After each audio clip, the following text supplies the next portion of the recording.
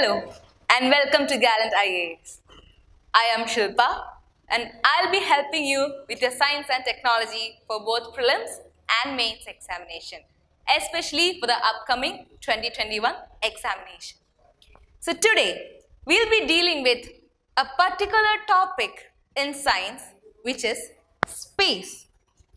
So before we go into a topic, there are two important resources that UPSC itself give us.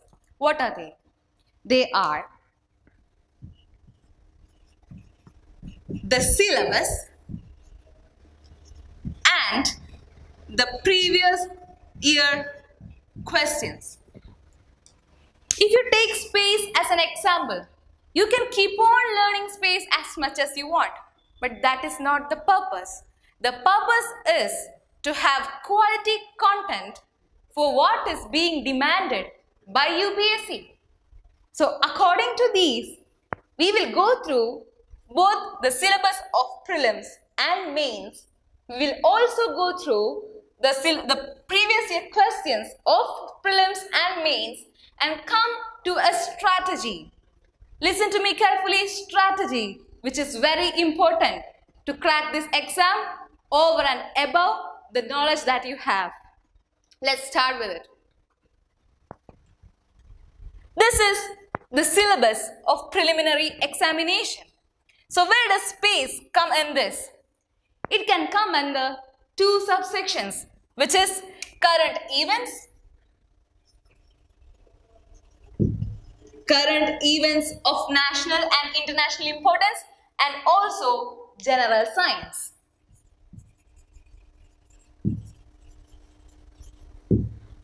Now let us go to the syllabus of mains.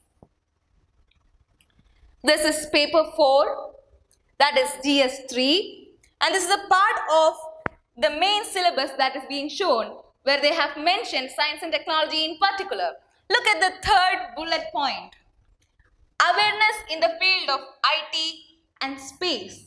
That is where space comes under the main syllabus.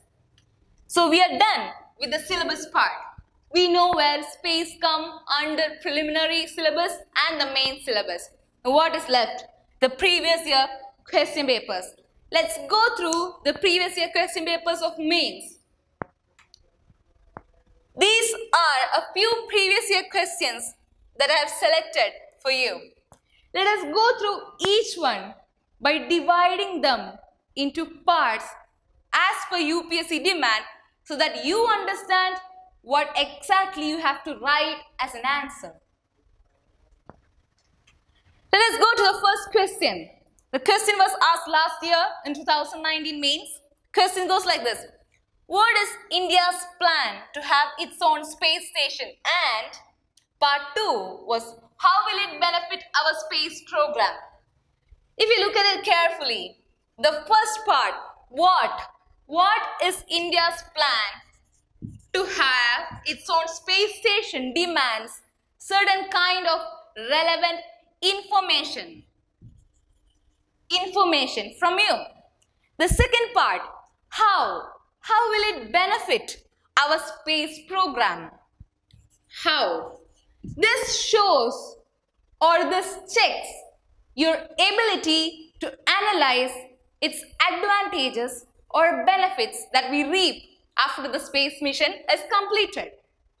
Let's go to another question. India has achieved remarkable successes in unmanned space mission, including Chandrayaan and Mars orbiter mission, but has not ventured into manned space mission, both in terms of technology and logistics. Explain critically.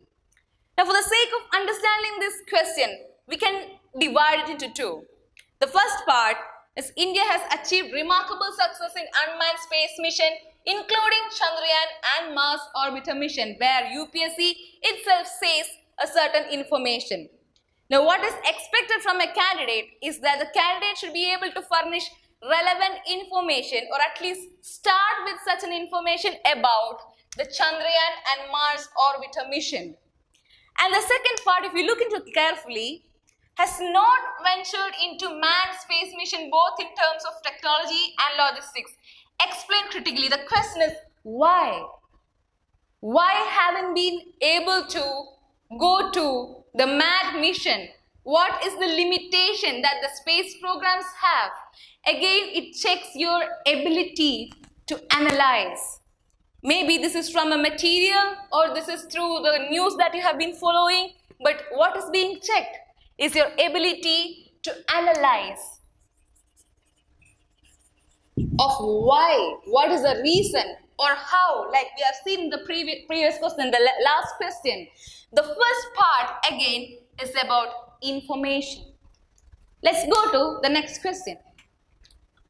Discuss India's achievements in the field of space science and technology. How the application of this technology has helped India in its socio-economic development. This question can be easily divided into two. The first part, discuss India's achievements in the field of space science and technology. The demand is relevant information. The second part, how the application of this technology has helped India in its socio-economic development. The second part deals with how the application or the benefits, your ability to analyze the benefit of the program. Again, analyze or how, like what we have seen in the previous question. Let's go through one more question. What do you understand by standard positioning system and protection positioning system in the GPS era? Discuss the advantages India perceives from its ambitious IRNSS program employing just 7 satellites. Divided into two as we have done earlier. The first part demands concept and information about that concept. The second part demands advantages, your ability to analyze the advantages IRNSS offers. It again fits into our division of questions. Now, let us keep this very, very simple. Every question that UPSC has been asking all these years contains two parts generally. One is the general information and the other is the application or analysis of this information. Now, how do you furnish general information? What are you supposed to follow? When you read a news or when you read a material, how are you supposed to collect information that will be beneficial for you while you write an answer? Look at these subpoints.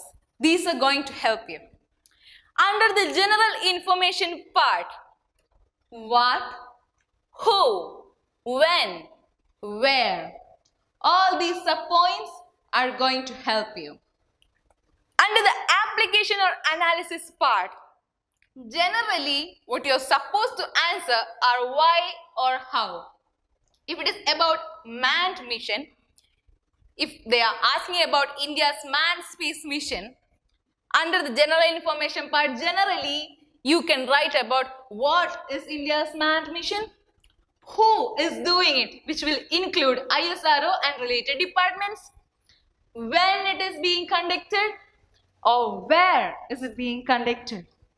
Okay, that comes under the general information. Now the application or analysis part contains why. Why is India conducting such a manned mission?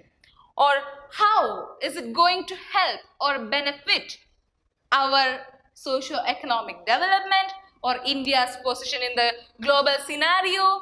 So these are the two parts that are generally asked in a mains question. Now UPSC has told in prior to what is being expected from a UPSC candidate. It reads so: the main examination is intended to assess the overall intellectual traits and depth of understanding of the candidates rather than merely the range of their information and memory.